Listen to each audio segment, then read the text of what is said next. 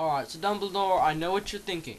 You're probably thinking, Harry Potter's a troublemaker, and Ronald Weasley's fat, ugly, and completely stupid in pretty much every way you can think of. Also, he's a very uncool person, has hardly any friends. He thinks I'm his friend, but I hate him. And God, I wish he would fall off a cliff. That's probably what you're thinking, right? No? Alright, well I am. Anyway, so, I'd like to tell you, I'm not the troublemaker here. The troublemaker here is two people. One, Ronald Weasley and his alligator, which he killed. Disposing of the evidence. And two, Barack Obama. What are the chances that as soon as he's elected president, our economy starts spiraling down towards a path of doom? Only a Kenyan could do that to America. Let me tell you something. You've got expelled because of what you did to the tree. You can't expel me, Dumbledore. I'm a good student. I am. I'm sorry, Harry. It's just... It's table pools. Oh, you clever kid. You old retard. You Dumbledore. Yeah, that's a good joke. That was funny. That was smart. Clever. Yeah. Yep, anyway, so, you got detention, though. Oh. Yep, you got it with the, sorting hat lady, so I'll just leave you here to your one. Peace out. This is detention. All of you are juvenile delinquents that will have no life ahead of you. You won't get married, you'll die alone. Your gravestone will be plunged by small children at the age of 8. You will get buried up alive, taking the bones out of it, ground up into a fine powder, then thrown at people for fun. That's what your life has been reduced to. So just shut up and work. And Ron, you take that mask off your face. I don't care if your mom doesn't want you to have a mugshot. Take it off. No. Professor McGonagall, I'm doing this crossword puzzle, and I was just wondering, what's the 16-letter phrase for a secret underground passage under Hogwarts that has immense magical powers, hidden relics, and other things that students should never find because they can kill people with them, and they'll take over their souls and, just possess them? Man, if I were to take a shot in the dark, I'd say, Chamber of Secrets, so... Well, now that you know my dirty little secret... No! Professor McGonagall, listen! If anyone's to know about the Chamber of Secrets, it should be the boy with the lightning bolt on his head. Well, I guess the cat's out of the bag. So I'll have to tell you. When the school was founded, there was built a chamber underneath the school. Why? Every house has a basement. This was like the school's basement.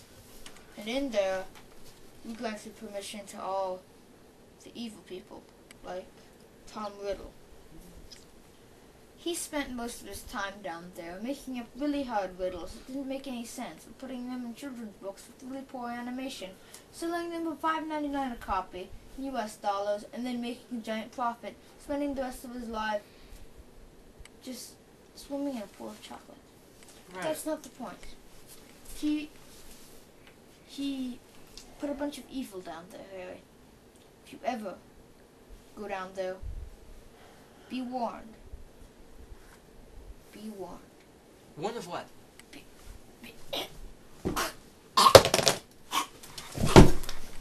What? Professor McGonagall? Hey, happy Halloween. It's not even Hagrid, is that you? Harry, you're just your father. You're just your father.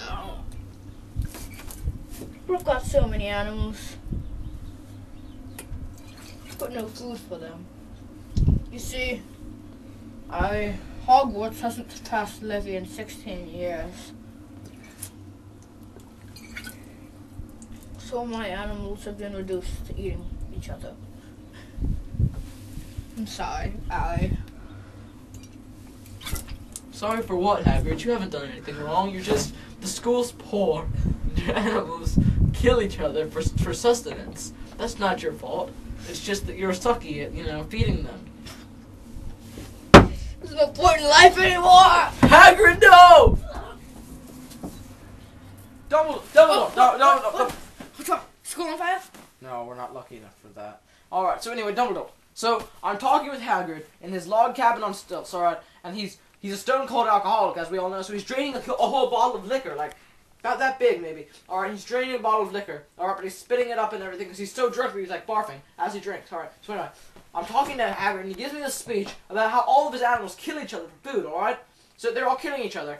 And then he says that's because the school's so poor, they can't afford food for a single one of his animals. It's not that we can't afford it, it's that we don't want to. Well, you see, Harry, we were planning on cutting Hagrid. Because care for magical creatures is just too easy. But everyone loves an easy A. Not me. When I was a boy, Harry, let me tell you a story in song. Oh! You see, Harry, when I was a boy, I didn't have any toys. The only thing that I had to comfort me was myself. Myself and me. That's how I lived. That's how I rolled. Some people thought that I wasn't old. That's just it, though. When I was really little, I was still old and really brittle. That's how I roll, Harry, on the hood. You don't think I do that great, but that's, well, I live in the wood. If you don't believe me, then let me say this is a very beautiful day. I just got out of bed with my head on my shoulders. Again, son, if you don't think that I'm good at rapping, then you better go back to school.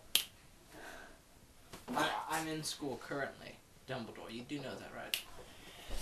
I'm out. Dumbledore, you idiot.